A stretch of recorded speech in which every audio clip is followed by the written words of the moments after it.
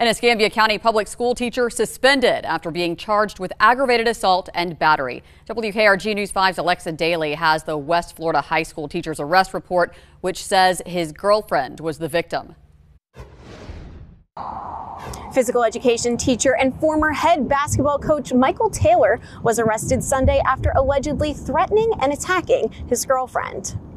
Taylor is charged with aggravated assault with a deadly weapon, battery, stalking, and domestic battery by strangulation.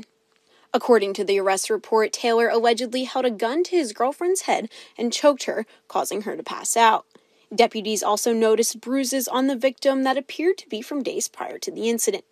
According to the report, the two had been in a relationship for about 2 years. After the incident, the victim told deputies, "Next time, he'll kill me."